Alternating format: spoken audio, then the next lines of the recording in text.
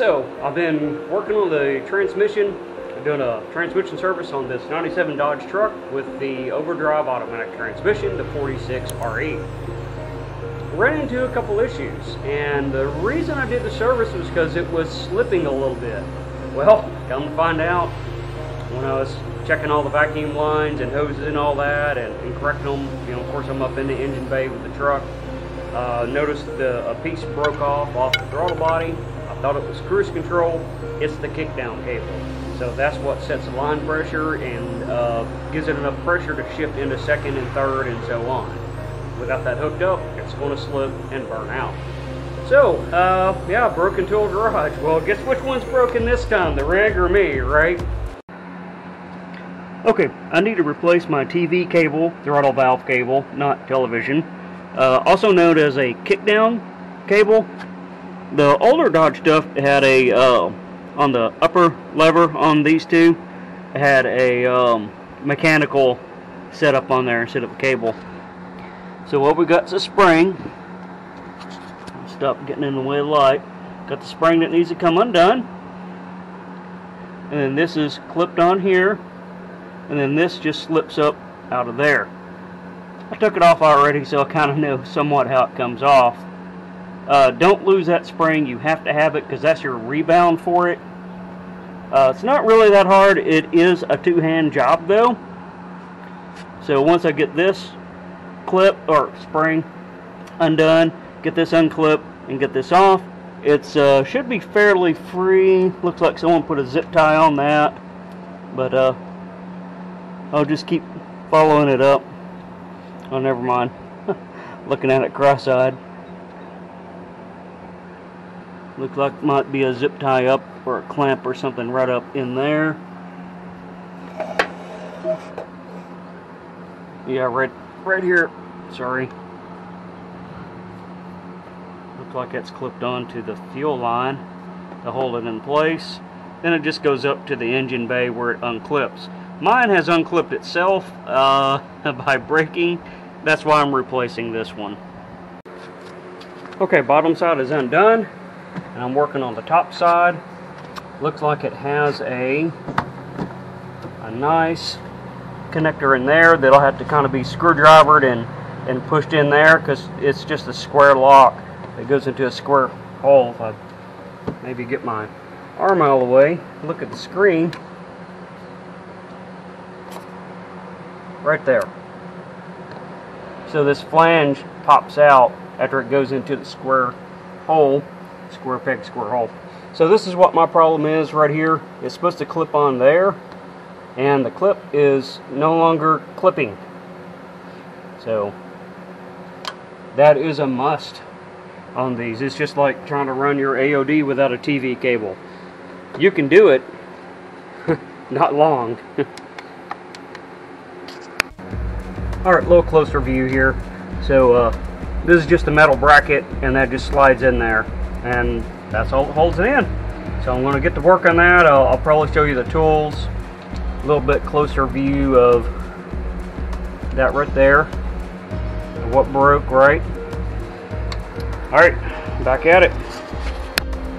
Alright, I took more time videoing the thing than getting it out, so results may vary.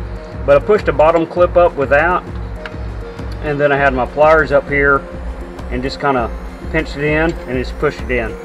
So that's probably 1 in a million. So if I had to do that on another truck, I'd probably be fighting it for 30 minutes. So I'll just pull it out, and then hopefully it's got a part number or something on it, because I noticed there's a couple different part numbers for these, and I'm not familiar at all with these. This is the first Magnum truck I've worked on, so we'll see. Okay, I got the new TV cable in, right there.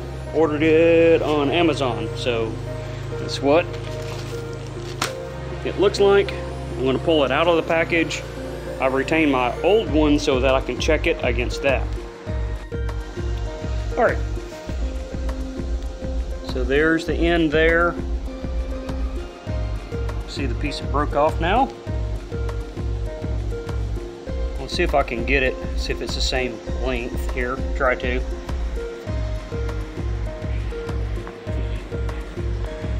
Okay, that piece is in the same location. Might be a hair shorter. It takes two hands to really do this. So there's the new, there's the old, same construction. I think that piece kind of snaps onto there, but like I said, kind of a two-handed thing. So I'll get it drawn out and make sure it's the same length, and then I'm going to go on to the install. Okay, pretty straightforward. I did take the air box off so that I have a little more room and I can see a little better. But it's kind of just the opposite. Is these two clips fit in there. I opted to fish it down like that instead of trying to fish it up through the bottom, right? So it is clipped in right here. These two clips are in, secure. I fished it to the bottom, and let's go look and see what the bottom looks like.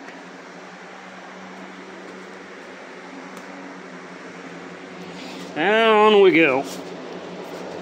Oh yeah, in front of the fan.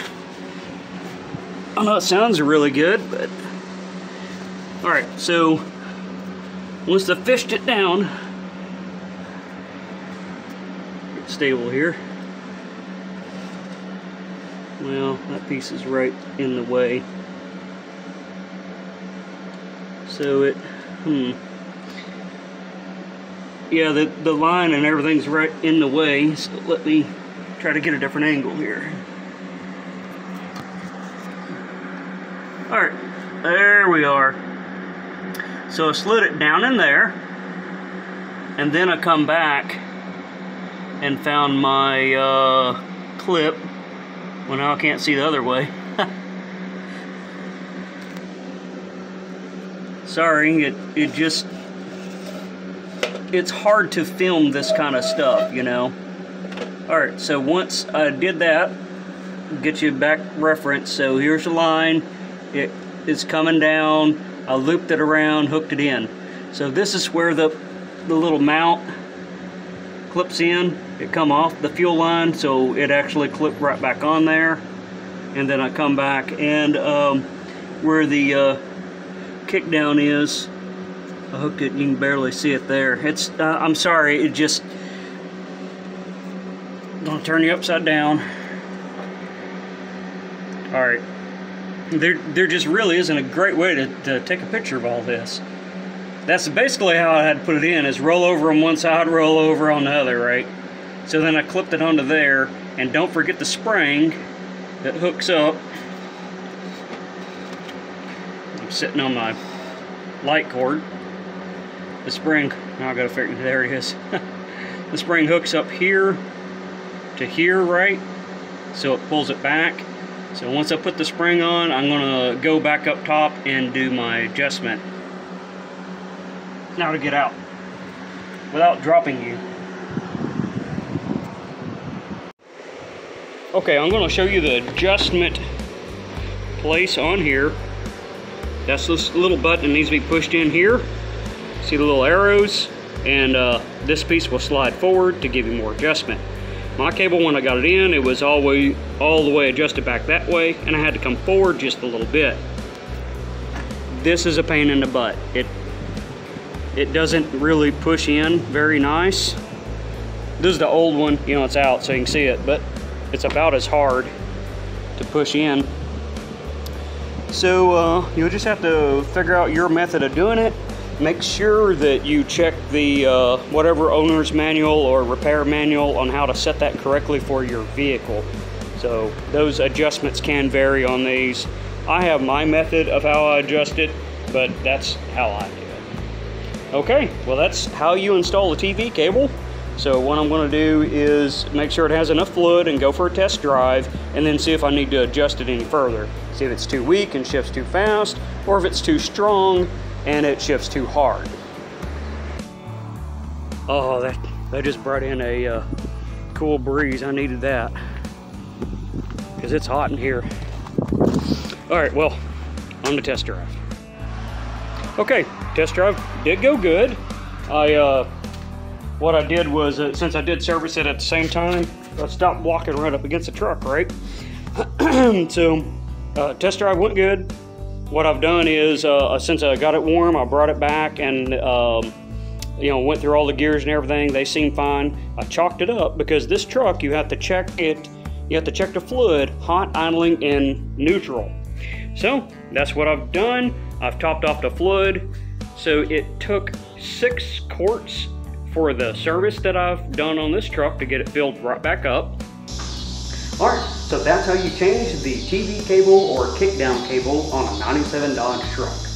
Test drove it, test drove good. So the shifts are where I want it. I've driven around just a little bit to make for sure once the transmission's good and warm, and I like where it's at. So if you like what you see, make sure to hit that like. If you haven't subscribed yet, go ahead and hit that subscribe so you see whenever my other content's coming out. You can always click on that bell over there too, right? So make sure to share too. That way other people can see this content and it'll be useful to a bigger community out there, right? So, say so again, right? You know what's coming. See you next time on Broken Tool Garage.